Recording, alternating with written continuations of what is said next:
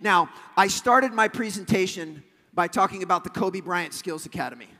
What I didn't tell you was there was a very special college counselor there. Now, we didn't know he was special at the time because he lacked the physical stature and the resume of the other college counselors, but we could tell there was something about this kid that was really special.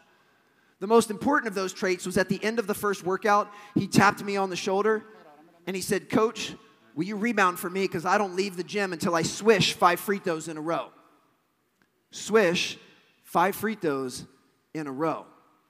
For those of you that have never shot a basketball, just know that is a very high standard. A swish, by definition, is a perfect shot. And this young man was not going to leave the gym until he swished 5 in a row, which means he could swish 4 in a row, hit a little bit of the rim on the 5th one. It would still go in. He'd still be mathematically perfect, but that wasn't good enough for him. He'd start over. And if memory serves, it never took him longer than 15 minutes to swish 5 in a row. Well, that young man was Stephen Curry of the Golden State Warriors. Wow. Stephen Curry of the Golden State Warriors, who will go down in history as the greatest shooter the game has ever seen. And it's not by accident. It's not by luck.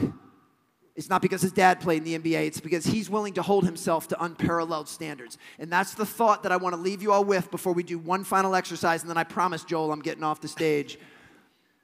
Is the standards you set today will determine who and where you'll be tomorrow.